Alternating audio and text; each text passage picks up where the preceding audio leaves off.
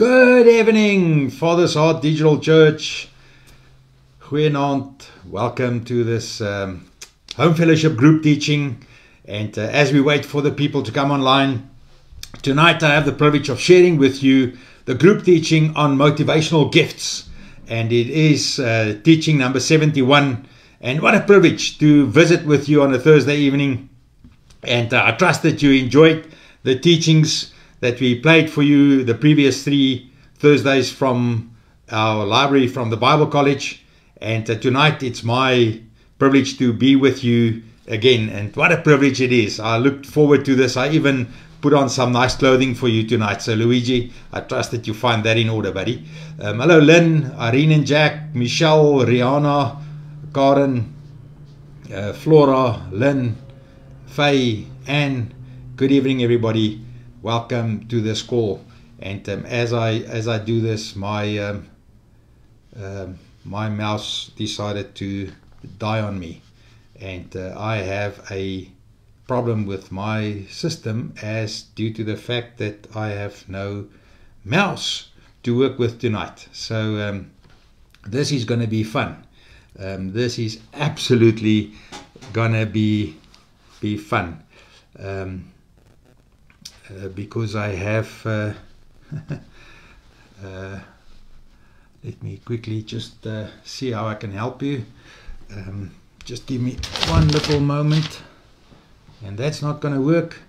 So yeah, that's the beauty of being live. So let me grab the book and go to the book. I cannot see my notes. I cannot change my PowerPoint slides as my mouse decided to die on me.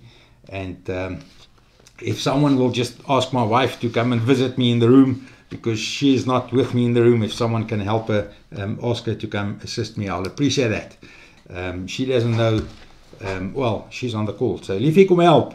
Okay, so tonight we talk about the motivational gifts, and allow me to start the motivational gifts by explaining it this way. And I've created the PowerPoint to show you, which I will not be able to show you now, hence the fact that my Apple mouse decided to not do what the mouse should do. It needs to be charged. So the motivational gifts, essentially we need to just position the motivational gifts. And the key is for us to understand that when we look at the motivational gifts, we need to go and see that where the motivational gifts fit in. And fortunately I have my book with me, so I cannot page what's on my screen, but I can page my my book. So no, it's fine, Joy. I see that you have load shedding. Sorry for that. I don't have load shedding. I just don't have a mouse. So cool. So if we go look at the motivational gifts are given to us by the Father, and we need to understand that. And we read that in Romans 12 verse 6 to 8.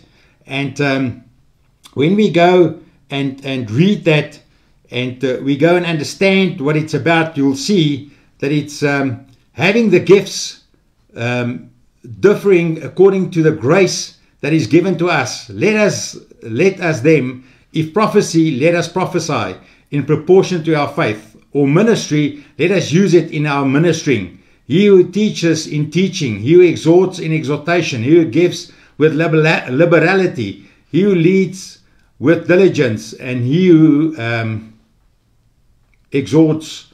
I cannot see that last part. My system just killed that for me. My apology. But the key is, if we go look at the motivational gifts, the Godhead give us gifts. The Father gives us the motivational gifts. As I said, we find that in Romans 12 verse 6 to 8. What I just read to you. So Romans 12 verse 6 to 8 is important because that's the motivational gifts. And these motivational gifts are given to us by the Father. These motivational gifts will tell you who you are naturally as a person. These motivational gifts is naturally who you are as a person. And a lot of people use these motivational gifts that they receive from the Father in their business, in their everyday life, in their work. If you ask someone to describe that person, they will give you a little one-liner out of the motivational gifts of the person. So a person is described by their motivational gifts in the worldly order, in the world where people live. If you ask someone about a person, they will tell you a little one-liner about their motivational gifts without them knowing that it is a motivational gift that was given to that person from birth by the Father. But then we also have two other kinds of gifts that we have. We have a gift that we receive from the Son, from Jesus Christ the Son.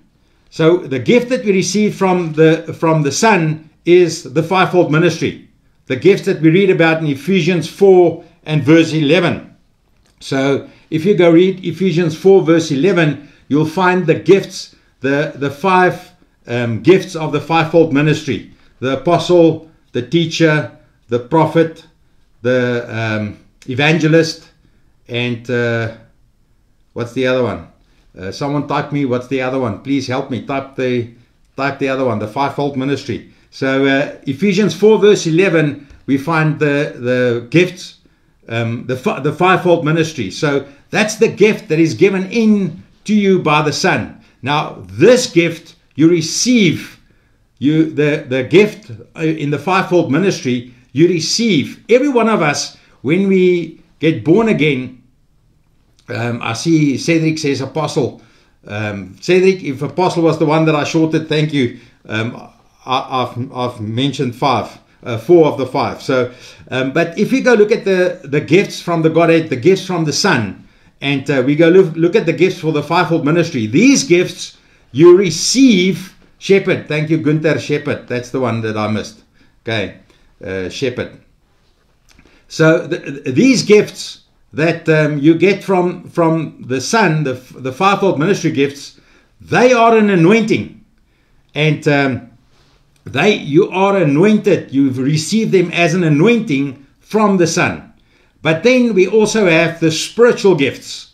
So we have the motivational gifts that were given from the Father. That's from birth. That is in your inclination. That's who you are. That's the description of who you are. Some people just develop them more than others. And then the fivefold ministry gifts that you get from the Son, from Jesus Christ, and then the Spirit, the gifts of the Spirit that we receive from the Spirit. And we read that in 1 Corinthians 12, verse 8 to 10. Now, if you go look at the gifts of the Spirit, those are important for us because those are the gifts that you and I give back to the community. The gifts of the Spirit. And how do I receive the gifts of the Spirit? The moment that I born again, I receive the indwelling Christ, the Holy Spirit in me. I then get baptized in the Holy Spirit to develop, to open up this gift, to start using the gift. And from there, I will then go find my gifts, the gifts that I operate in as gifts of the Spirit. And these gifts we can develop, we can grow in them as we get to know the Word, as we get to know the Word, as we get to declaring the Scriptures over our lives. We can build ourselves up in our most holy faith, and in that we can develop the gifts of the Spirit. And any person can operate in all the gifts of the Spirit. It's not one or two gifts that are for a specific person or not. Okay, so everyone can go in the gifts of the Spirit. But tonight we talk about the motivational gifts. So tonight we're not talking about the fivefold ministry gifting. We're not talking about the gifts of the Spirit. We're talking about the motivational gifts. And the motivational gifts are those that we receive from the Father. Those that are part of your DNA, part of who you are. And these motivational gifts are 7, as we've read in Romans 12, verse 6 to 8. I've read them for you, and Romans 12, verse 6 to 8. And these 7 gifts I want to explain to you. Now, the easiest way to explain them is to turn this topic on its head and start at the last part of what is in the manual what Dr. Frost gave us. And I've created you a nice PowerPoint slide to show you that, which I will not be able to show you now. And but it's okay. I will just tell you what it is and tell you what it is about. So if you go look at the how we identify these gifts. So how to identify the gifts in us. So it's important that we go and see how we identify the gifts. If you have someone that need to understand these motivational gifts, and how do we identify motivational gifts in a person, it is very simple. We purely go and liefie, help my net asseblief. Sal jy net my muis vir my op charge sit asseblief? Dankie. Sorry, I just had to ask Liefie to put the mouse on charge, so that I can do the second session with you with the mouse. So the motivational gift. So how do I identify the gift in us? How do we identify these motivational gifts in you? And there's a little story in the manual. If you go read the manual, you see it's at the end. But for me, explaining this whole motivational gifts, it's easier to start there. And we start with somebody with the story. And the story goes like this. Somebody knocks a bowl of pudding off a table. What is your response? So somebody knocks a bowl of pudding off the table. How do you react? Because that will determine what are your natural gifting. What are your motivational gifts? Remember, a motivational gift is to motivate the body of Christ, to motivate the people, to get them to understand where we're going and motivate them to work together the same goal. So the motivational gifts, someone knocks a bowl of pudding off the table, and what is your response? And the response is so cool if you go look at it, and then go look at the giftings, then go look at the motivational gifts, so that you know which one you are naturally. And remember, you can have more than one of these motivational giftings, but one of them will be the strongest one. One of them will stand out always. And as I said earlier, remember, when you ask people to define a person, to tell you something about the person, go read between the lines. When I ask someone about a person and say, but tell me something about him, I read between the lines, because I want to go find the motivational gifting of that person. And people will, most of the times, in the world, they don't know the word, they're not part of going to church, or maybe they go to church, but they don't understand the word that well. So they don't have a clue about motivational gifting. But still, when they give you a one-liner of the person, 9 times out of 10, you will find a motivational gift in there if you just listen for it. And this is the answers. This is the key. The prophetic person, the first motivational gift is prophetic. That's what happened when you don't listen. So they want to bring correction and guidance. The server, the person who is the server, the person serving their community, their natural gift, the motivational gift is serving.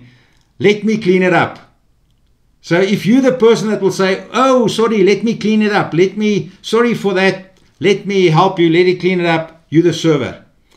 The teacher will say, it was too close to the edge. The teacher will want to teach you something from it. And I want you to listen. Every one of you on the call, listen now where you are, where you slot in. Then we will go look at the biblical interpretation of that. The exhorter will say, next time we will have our pudding earlier. The exhorter will help you, will exhort you from any blame, as if it's their blame. We exhort you from that. I'm to blame. I've given the pudding for you at last. Maybe next time we'll have the pudding earlier so that you don't bump it off the table. The giver will say, I will buy a new bowl. I will buy another bowl. I'll buy another bowl because I'm a giver. I want to give you back your bowl that has just broken. The leader will say, get the bucket. Get the bucket. The leader will organize the people. The leader will be the one that, and in the motivational gifts, that's called organizer. The organizing, the one that will always organize. That person is seen as a leader. And the leader will get the team to come and clean this up and get it over and done with, and let us continue and focus on what we need to do. So the leader will say, get the bucket. The leader will not go fetch the bucket. The leader will say, go get the bucket. The leader will say, we now need a bucket to clean this up. Go find the bucket.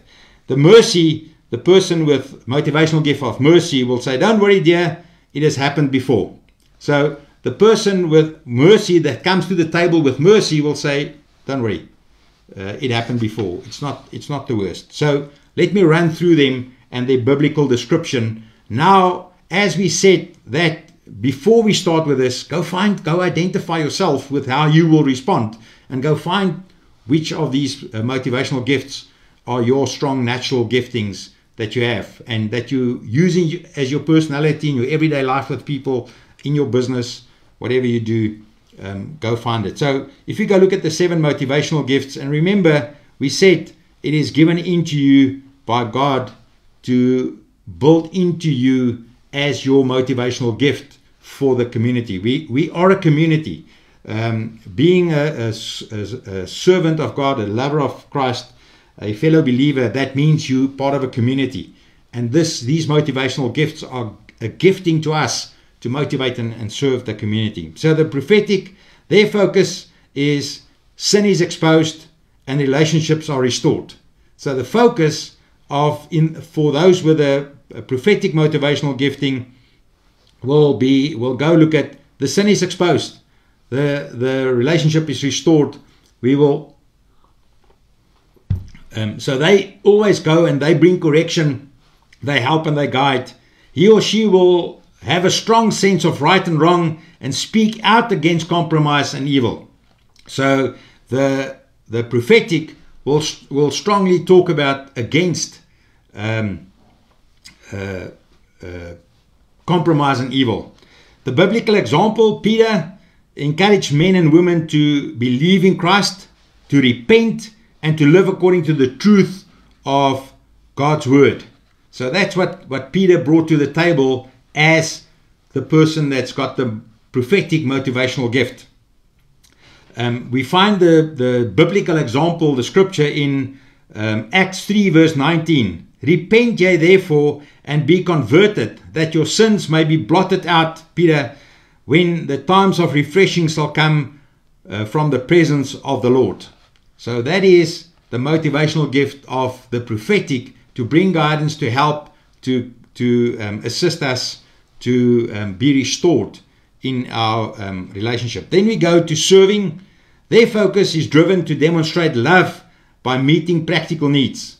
So the servers, the people that serve the community, that serve the brothers and sisters in the Lord, they always demonstrate love. So when we talk about these motivational gifts, in the world we talk about your love language. What is your love language? Have you ever heard that?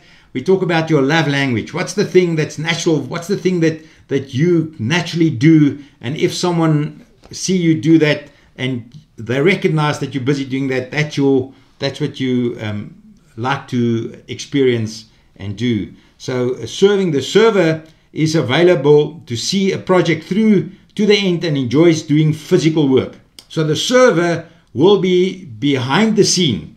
The server will be behind the scene. The server will do the work. The server will be the one going through the night to make sure that they serve the community. And the biblical example is Timothy. He had a great desire to serve the church of God, and he ministered to Apostle Paul in many ways. So Timothy is an example of the server, and you'll see later we will use Timothy again as an example in one of the others as well. And we read that in Philippians 2 verse 19 to 22. I trust in the Lord Jesus to send Timothy shortly unto you. I have no man like-minded who will naturally care for your state. For all seek their own, not the things which are Jesus Christ. But you know the proof of him, that as a son with the Father, he hath served with me in the gospel. And that we read in Philippians 2 verse 19 to 20, a description from Paul with regards to Timothy. An absolute server, a person whose motivational gift is to serve in the house. And it's important that we listen to this, all these motivational gifts, and give our attention to it, because once you facilitate a home fellowship, once you're part of a home fellowship, you will know that you contribute in a home fellowship naturally because of your motivational gifts. And for the facilitators, it's important for you to go and find and hear what the motivational gift of every person in your home fellowship is, so that you can pull that out of them, so that you empower them to be comfortable, to be able to bring their love language to the table, to bring and to come and help and assist in the home fellowship. Then we go to teaching, the motivational gift of teaching, and their focus is passionate about discovering and validating truth. So the teacher is always about the truth. The teacher is always about the truth. So the teacher will come and they will teach. They will make sure that people have enough knowledge. I had the privilege of having coffee with one of my dear pastor friends that also pastor in Pretoria this morning. And he's a true teacher. He just worries about the people. Do the people get the word in? Do the people use the word? Do the people understand the word? Do they know the word? Do they get into the word? Why? Because his motivational gift is teaching. He is a teacher. A teacher is particularly concerned with the accuracy of information. They will tell you when you say something and you're not absolutely accurate, the teacher will come and help you and say, you know what, we find scripture and verse there, and that is how you interpret it, and that's how it's applied. A teacher is particularly concerned with the accuracy of information, especially church doctrine, and is often gifted with research abilities. So they have the ability to, because they're naturally gifted in that field, they naturally have the ability to go and live that out and to fulfill that in the community. The biblical example we find in Luke, and in Luke 1 verse 3 to 4, Luke had the desire to verify and preserve the truth about both Jesus' life and the information of the church. So Luke has recorded a lot of what happened in that time for us, that we can go and read it. And his way of recording it was different than the others, because he was all about the information. I have to preserve the information. I have to preserve the truth about Jesus Christ. And the scripture, as I said, is Luke 1 verse 3 to 4. And I read the scripture. It seemed good to me also, having had perfect understanding of all things from the very first, to write unto thee in order, most excellent Theophilus, that thou mightest now the certainty of those things wherein thou hast been instructed. So he was all about making sure he records the history, making sure the next generation will have the truth and will actually have the information that they can go look at it. And that's the teacher. Then the exhorting, the motivational gift of exhorting. Their focus is they want to see believers grow to spiritual maturity. They want to help and assist you to grow to maturity. They want to give you the word, but then you have to go to maturity. For them, it's all about getting you to go to maturity. And an exhorter is an encourager at heart, and is often involved in the ministries of counseling, teaching, and discipleship. So they're the encouragers. They're the ones that will come and root for you. They're the one that will edify you. They're the one that will push you to go to the next level. And we find the biblical example. Paul demonstrates his love for the church and is concerned that believers all over the world grow to spiritual maturity. And the scripture verse in reference there, we find in Colossians 1 verse 27 to 29. Christ in you, the hope of glory. How many times have we read this? Whom we preach, warning every man and teaching every man in all wisdom, that we may present every man perfect in Christ Jesus, whereunto I also labor, striving according to his working, which worketh in me mightily. And so those are the exhorters, the people that will help you, will cover you, and they will always encourage you to go read, go spend more time, go study, go pray, go do. Then we get to the givers, and the givers in any community, the givers are very important for any community. So the motivational gift of giving, their focus is they want to use financial resources wisely in order to give to meet the needs of others. And the the key of a giver is usually they are good at finding best deals, noticing overlooked needs, and maintaining a budget. So the givers are people that will give, but they will also be very resourceful with what they do, and with where they spend their money, and where they spend the money of the church. So we need givers in our lives. And the biblical example of givers, and before I do that, allow me to just say this: the biggest problem with givers is givers will sometimes give more than what they can afford to give. So givers need to go and look and have an accountability partner, because sometimes givers will give more than what they can afford to give, and sometimes their own families can run short if they don't go and check this biblically and go and see to what extent they are able to give. When Jesus called Matthew to become a disciple, Matthew immediately gave us his lucrative job as a tax collector for the Romans. So Matthew was a giver. As Jesus passed forth from hence, he saw a man named Matthew sitting at the receipt of custom, and he said unto him, Follow me. And he arose and followed him. Matthew 9:9. So Matthew was a giver, and he gave up his lucrative job. He gave up his lucrative job to give into Christ. So then we go to organizing, and we go to the motivational gift of organizing. And let me just see if I have a mouse back. My apology for that, ladies and gentlemen. And I have a mouse back. Oh, how cool is that? So I can go back to my notes, and I've done this without my notes. So there we go. So then if we go to the giver, remember I said the giver must make sure that they don't give more than what they can give.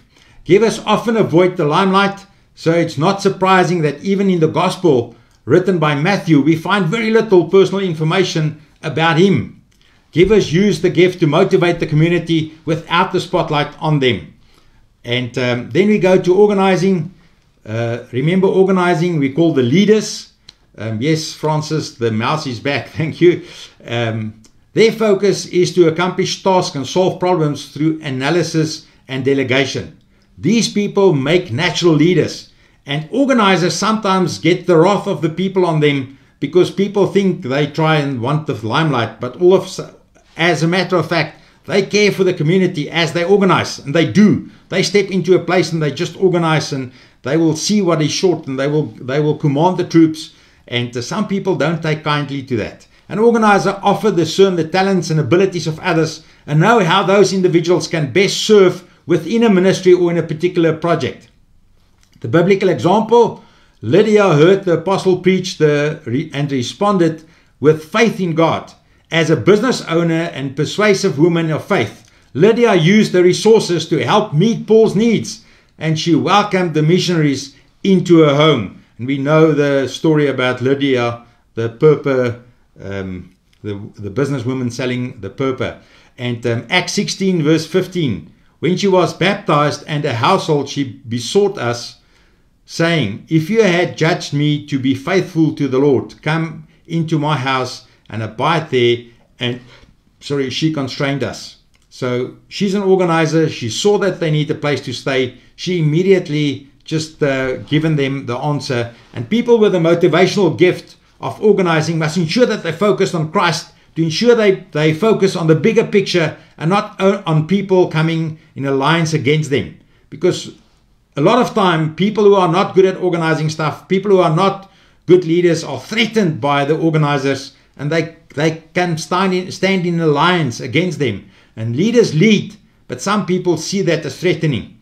And we need to encourage the leaders, and we need to give them the space to do what they do best, serving the community in problem solving and leading. The last one is the motivational gift of mercy. And the motivational gift of mercy, sensitive, these people are sensitive to the emotional and spiritual needs of others. They are so essential in any community. The mercy givers, I don't know if that's an actual word, but a mercy giver is drawn to people in need and seek to demonstrate compassion, understanding, and love to them. The motivational gift of mercy will be there to serve the people without any focus on them. They will work behind the scenes, but effectively, and to get to the body. The biblical example, John had the gift of mercy. The book of John and Little John, better known as 1, 2, and 3 John, share many insights into the love of God and His work in the heart of the believer. John 13, verse 34 to 35, a new commandment I give unto you, that you all love one another as I have loved you, that you also love one another. But this shall all men know that you are my disciples, if you have love one another. So the important part is for us to know that mercy givers are people willing to carry the burdens of the community, each individual at a time. The whole community's burdens, but each individual at a time. They are important as people to see, for the people to see and experience the love of Christ. That's what we see mercy givers as doing. And the key is for us to go find your gifting, to go identify your gifting, and go ask 20 people around you to just tell you something about who they see you. And 9 times out of 10, out of that, you will be able to go pick and say, but you know what, this is my love language. This is who I am. This is my motivational gift that God given unto me. Maybe there's 1 or 2 or a little of them, but go find it, go pursue that, because that will give you freedom to operate in the house, freedom to serve the community. In summary, know and operate in your gift. We need you. As Home Fellowship, we need every one of these gifts. As a community, we need every one of these gifts. As a congregation, as a church, we the church, we need these gifts. And thank you for every one of you identifying your gift, your natural gifting, your love language, and come and bring it to the table and serve God's people. Lord, we just come and say thank you that we can know that we have a motivational gift given in by you as part of who we are. Allow us to go find, each and every one of us, to go find our individual niche gifting so that we can come and serve your community in freedom. We ask that in Jesus' name. I bless every person under the sound of my voice to go and find your motivational gifting and be fruitful in it. In Jesus' name, amen.